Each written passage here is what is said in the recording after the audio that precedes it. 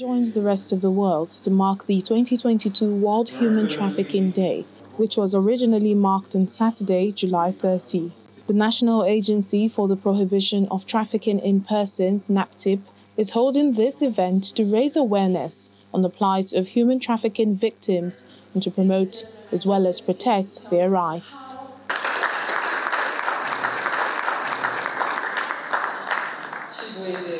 Conversation here centers on the strategies that should be adopted to address the menace.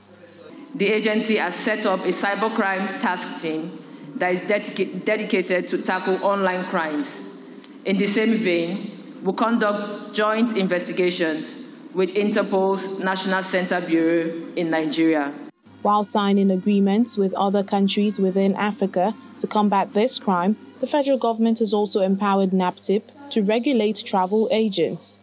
In order to ensure the safety of Nigerians, especially those genuinely seeking labor opportunities outside the country, the federal government's standard procedure for international recruitment and NAPTIP's trafficking in persons control of activities of organizations and centers regulation of 2019 empower NAPTIP to regulate, control, and issue clearance certificates to travel agents, tour operators, and intending travelers for educational, excursion, recruitment of labor, sporting activities, cultural and musical excursion or competitions.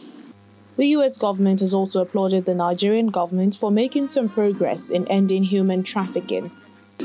You may have heard of the announcement of the 2022 U.S. government Trafficking in Persons report. Nigeria maintained its status at Tier 2 and made excellent progress in addressing recommendations from previous years. NAPTIP and their partners deserve a round of applause for all their hard work at addressing these long-standing and difficult issues. We've witnessed more community engagement regarding these challenges among civil society, law enforcement, and the media, which truly is required in a national response. NAPTIP continues to urge Nigerians to look out for red flags and ask questions whenever juicy overseas offers are made.